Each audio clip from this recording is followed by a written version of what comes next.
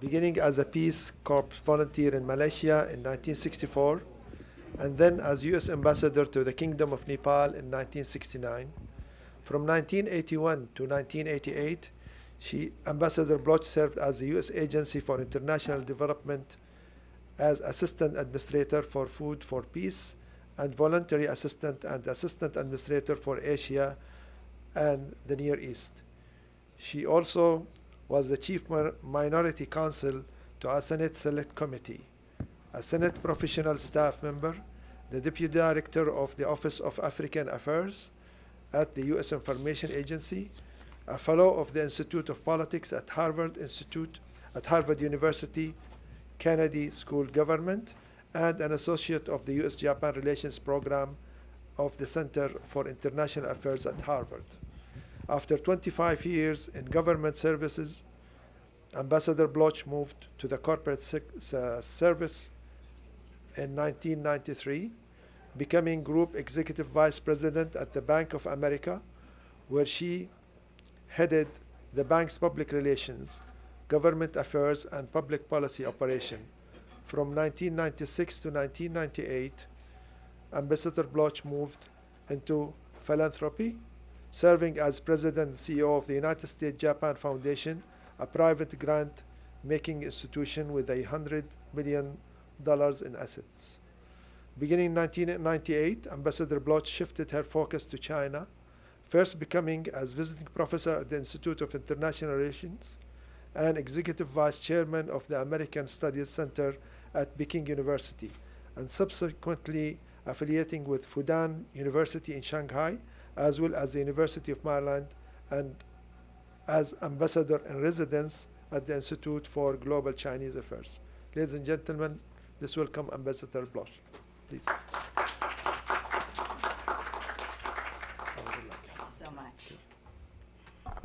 Good afternoon, and thank you, Dr. Al-Bahama, for your very fulsome introduction. I usually like to begin my remarks with a question, so I will do so this afternoon. How do people abroad perceive the United States, and on what do they base their perceptions? There is ample evidence from opinion surveys which suggest that the generally positive international American image from the 1950s to 2000 decidedly moved south or negative after 2002. The Pew Global Attitudes Project, which has been surveying views of the United States and the American people since 2002, chronicled the rise of anti-Americanism around the world, when favorable ratings of the United States plunged in many countries following the invasion of Iraq and remained low through 2008. This is brought into sharpest relief in the Arab Muslim world, where large majorities in Egypt, Morocco, and Saudi Arabia have viewed George W. Bush as a greater threat to the world order than Osama bin Laden. In 2009, there was a rebound of America's global image in many parts of the world, except for the Muslim world, reflecting the popularity of Barack Obama. Now, I hope I am not repeating anything for you, since you've had such a huge and very rich number of speakers. So just raise your hands when you think you've heard it already. Global opinion of Obama, however, has slipped, and approval of his policies has fallen since 2009, significantly in China and Mexico. The global financial crisis and the steady rise of China have further eroded international perceptions of America's standing, especially U.S. economic power. Many, especially some of America's major European allies, increasingly see China as the world's economic leader. How many of you here believe that? Nobody. Very few. But there is some good news. Polling data also shows, I'm sorry, that's my cell phone. I should turn it off, dump my purse somewhere. Nobody ever calls me, when it's convenient. But there is some good news. Polling data also show an abundance of evidence that the unhappiness with the U.S. is not a rejection of U.S. values. In a 2007 BBC World Service poll, countries surveyed view the American people much more positively than the country as a whole. Even in Muslim countries, people around the world were saying that the problems they had with the U.S. concerned its policies, not its values. James Zogby, president of the Arab American Institute, whose brother founded the Zogby poll, explained further. It wasn't American values or people that had caused the image of the United States to crater.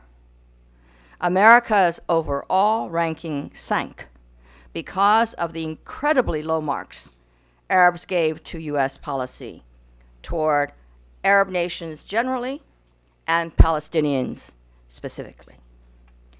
The 2012 Pew Global Attitude Survey confirmed that even in many countries where overall ratings for the United States remain low, certain aspects of American soft power are often well regarded.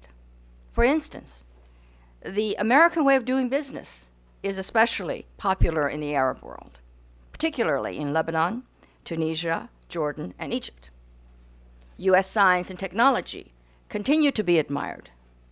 American pop culture and democratic ideas are particularly popular among young people under 30. As Stephen Cole, director of the Program on International Policy Attitudes, explained, he was testifying before the House Committee of Foreign Affairs Subcommittee on International Organizations. This support for American values has deep roots that go back to the period immediately after World War II. At that time, the U.S. was so overwhelmingly powerful relative to the rest of the world that it would have been able to impose an American empire. Instead, the U.S. championed a world order that has become widely accepted, based on international law, democracy, free enterprise, and free trade. It promoted respect for human rights and the United Nations that prohibited unilateral use of force except in self-defense and respect for national sovereignty.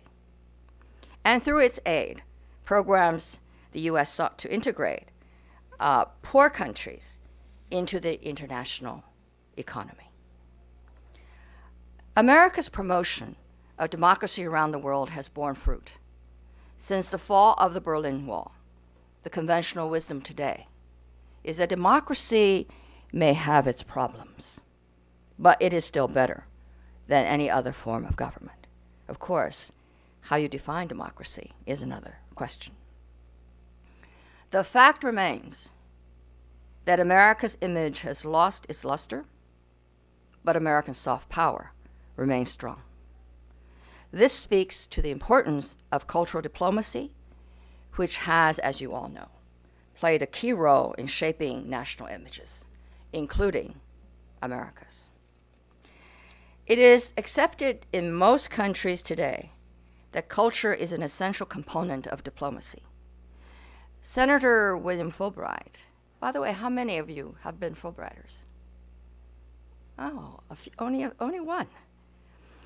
Well, after whom one of the most inspired exchange programs in the world is named, wrote in 1964, "Foreign policy cannot be based on military posture and diplomatic activities alone in today's world.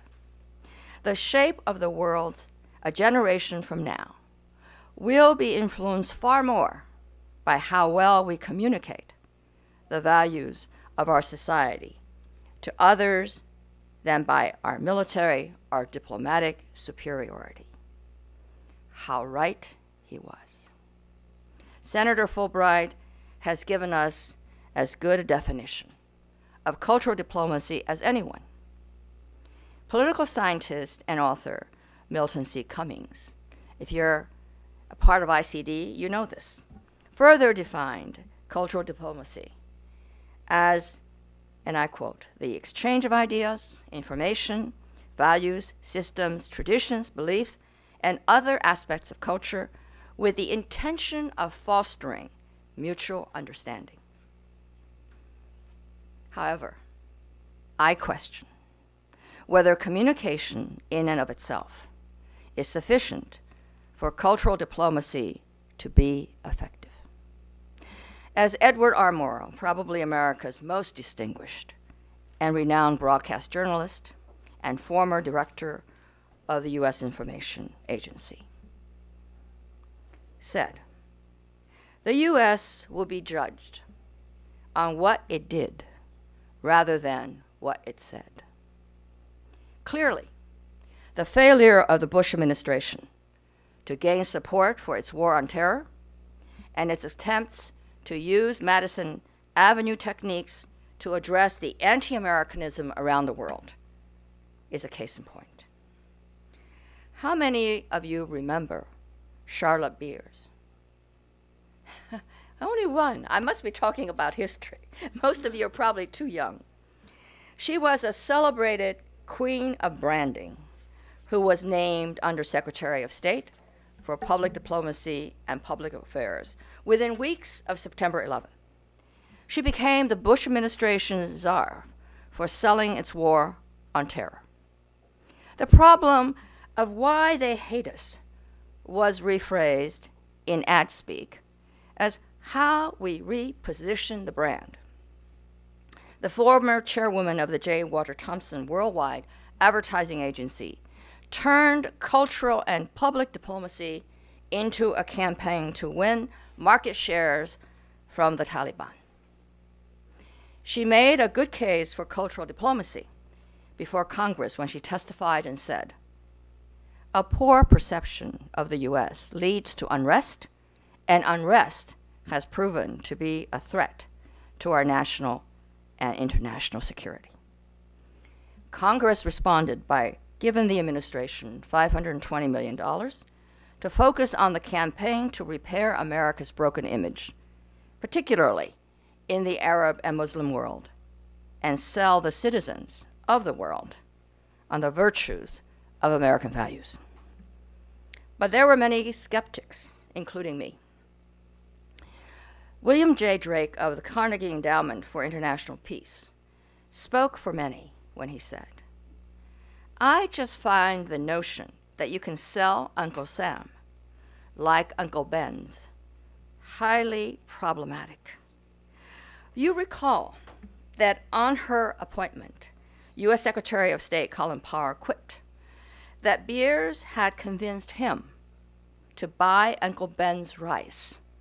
Have any of you tasted Uncle Ben's rice? I'm Chinese. I wouldn't touch it for the world, no matter what the ad said. Paul went on to say, we are selling a product. We need someone who can rebrand American foreign policy, and rebrand diplomacy. As we all know, it did not work.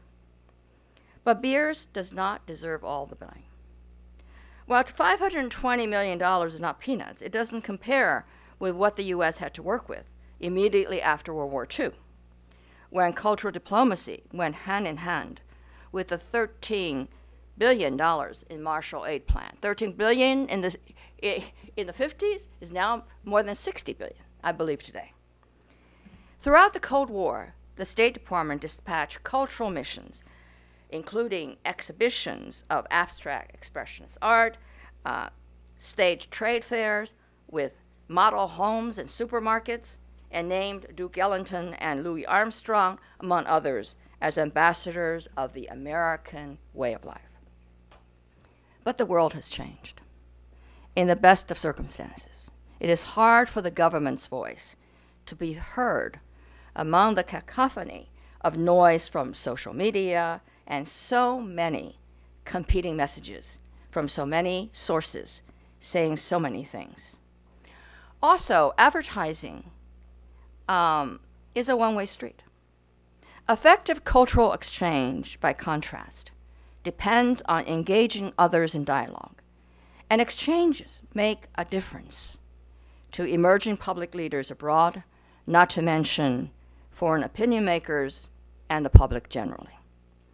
Advertising, when disconnected from cultural exchange, is treated as just more background noise, to be ignored or even suspected as propaganda. The bottom line is that advertising is only as good as a product being sold. The world has not been buying the Iraq War. There was nothing wrong with America's brand. The problem was the product. The attractiveness of the idea of America has remained relatively constant. There is no clear finding in polling data that competing models of politics and policy by China, Europe, or Russia have become ascendant, as the American model continues to have strong appeal.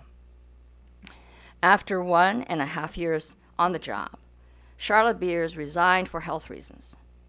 Beers was awarded the Distinguished Service Medal by Secretary of State Colin Powell when she stepped down, despite lack of praise for her work elsewhere. The legacy of her approach can be summed up by cultural diplomacy expert and author Nancy Stowe's comment. Rebranding America is one strategy to improve the U.S. image, but it may not be the best. The failure of Charlotte Beers to sell U.S. foreign policy should not diminish the importance of cultural diplomacy. It was the failure of public relations diplomacy, not cultural diplomacy. Beers saw America's tattered international image as little more than a communications problem. From her Madison Avenue lens, she thought the problem could be fixed by just getting out there and telling the story. In fact, the problem may just have been the opposite. America's marketing of itself has been too effective. Around the world, school children can recite America's claim to democracy, liberty, and equal opportunity. I knew that as an immigrant.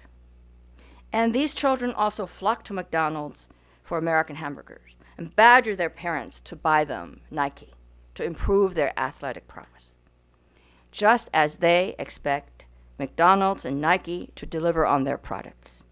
So they expect the U.S. to live up to its claims.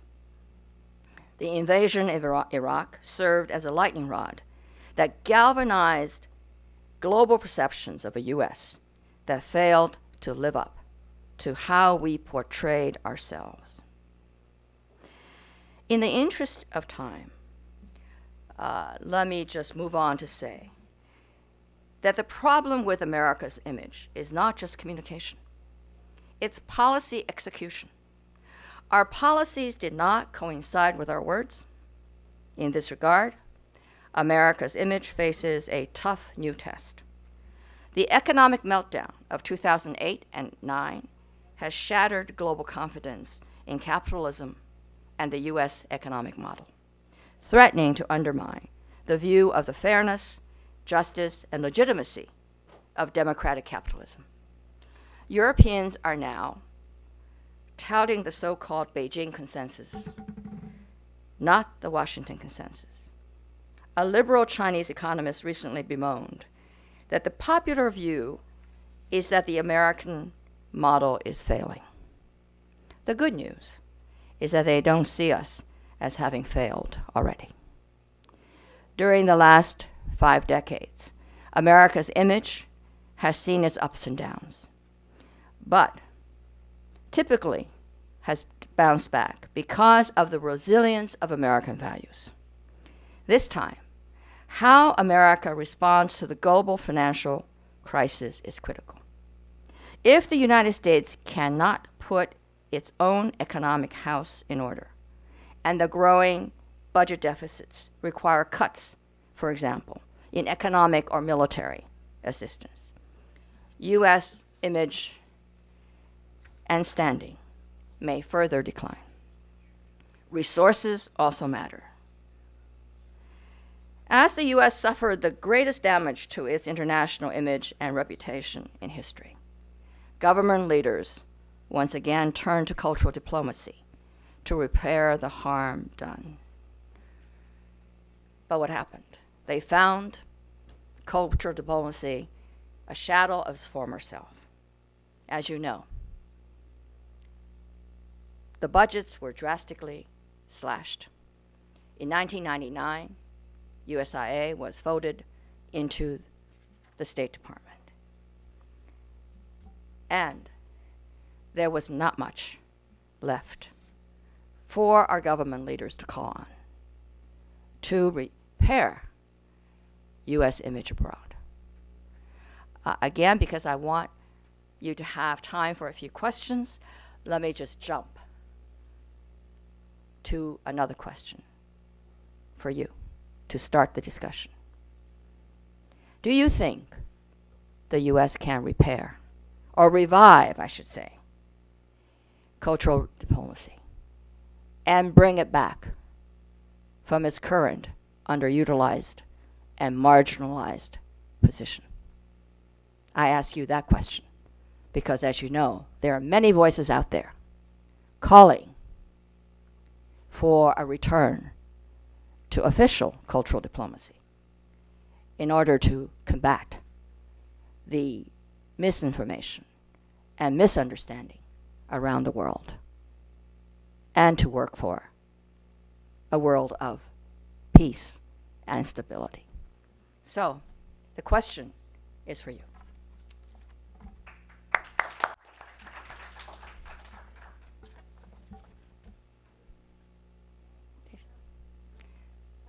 Go ahead.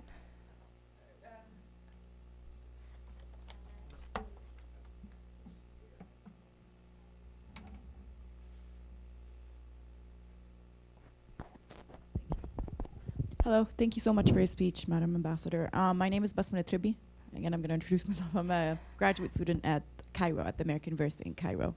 And I think the question that you're addressing can only be feasible if the soft power and the hard power are aligned within the same framework or towards the same direction. And I think this can correct the misperception of or the decrease in the branding towards the U.S. image and quote unquote the American dream that's perceived worldwide.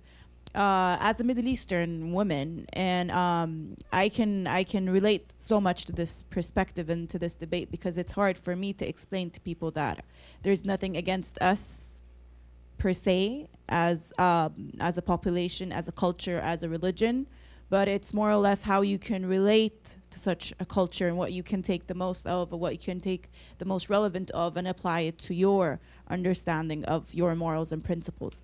So I think that the hardest part of it is to align both soft power and hard power. And I don't see an easy answer to that. It's more or less just an idea, but the actual policies to do so, I think that's very, very difficult. But just that's a comment that I want to make. Thank you so much for your time. Several questions. Hi, my name is Nadine Al-Nabli. I'm American Egyptian, and I currently study in Germany. I just wanted to also comment on what Besma just said.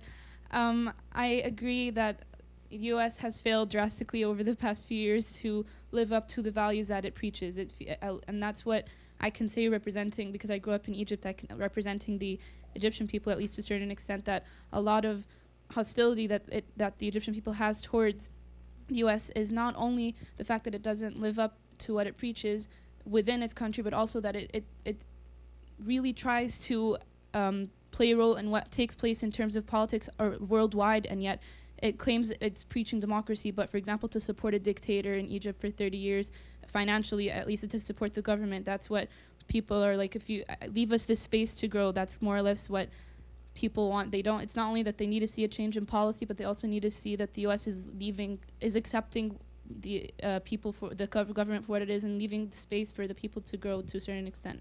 So I think it's just not, it's also giving freedom to the people, to the other world, to the rest of the world to emerge. I was working at NPI, National Democratic Institute, at the Women Political Empowerment program back home in Cairo, and we had a couple of advocacy training for women, Egyptian women, and they were held by American experts and European. And one lady came to me, and once she said, like, don't they get paid 80% of what men get paid in their country, and I get paid as much as a man does back home in Egypt. So don't you think it's a bit hypocritical for someone to come over from the States and come talk to me about equal rights, and I get paid as much as a man does, regardless of what I do? And I was like, I know, and I get the point, but at the same time, she has the chance to do something that we don't. So listen to her experience and learn, and maybe apply and teach it to someone else back home in rural areas or urban areas. You're both just really reinforcing what I was trying to say, that you know, words and policies have to match. But my question is, can the United States revive its cultural diplomacy? Yes. I'll give you a different perspective. Okay. In your lecture, you spoke mainly about policy shaping cultural diplomacy, but I think if we want to revive it, not to discredit ambassadors in any way, but the United States' most vocal international representatives are their military personnel. So why aren't we investing in more programs to help the military have a more positive image abroad, where they can get personal relationships with people in foreign countries and really work on cultural diplomacy at the interpersonal level?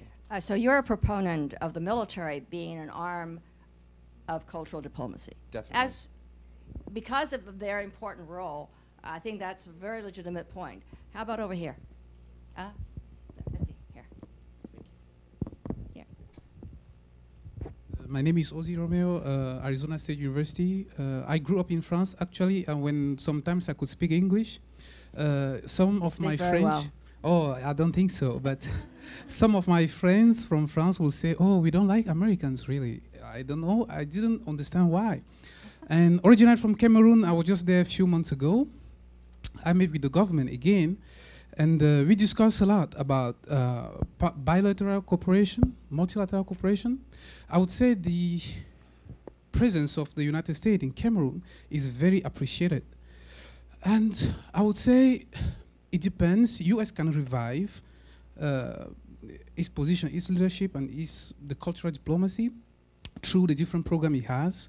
I believe that it's a matter of trying to contribute in eliminating social injustice happening around the world. I think the matter of creating a society where there is cultural diplomacy or coexistence, pacific coexistence, is all about meeting people's basic living conditions.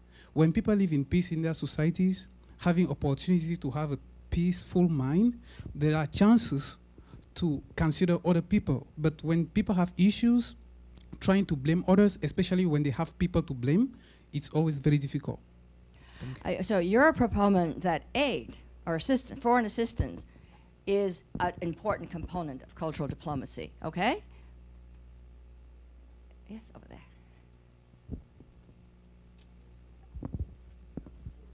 Yes. Zeke Botokuma, he said we have 4 minutes. Not all for me, but I'm Zeke Botokuma. Last year I authored a book titled Obamenon, the Gospel of Global Hope, Change, Understanding, and Leadership for a Networking World. Now, one of the things that did include in this publication is what you mentioned about the image of U.S. after the election of Obama, and you confirm some of those things. However, the problem is, and that is my question, do you have any idea about what, for example, the killing of Geronimo or Osama bin Laden has done in terms of the image of the U.S. in the world, and especially in the Muslim world, where Osama is a kind of hero. Okay, he turns. Madam Ambassador, Okay. I'd just like to say one thing. Okay. I think that to revitalize the image of America is extraneous, superfluous, really not important. What we have to do is come together as a planet. That's the task that I think confronts us all. So these nation states, in and of themselves, create a problem, and because we face certain global problems, and that means that necessitates that we come together, regardless of what piece of real estate we're standing on. That's, to me, it's just an old way of thinking about things, well, old and new, if you will. And I think that the situation requires that we come together as humanity. We're suffering from the tyranny of time. We run out of time, and there are so many interesting ideas and thoughts. I think I have to bring it to a close because of the next speaker. I would say what you just said, you're a man of all trades. You're also taking a film of this, right? Okay. It's, of course, it would be wonderful if all of us around the world, all humanity can get together. But we're talking about cultural diplomacy. And I'm afraid the images impact on what can be done through policy, through whatever. And it matters.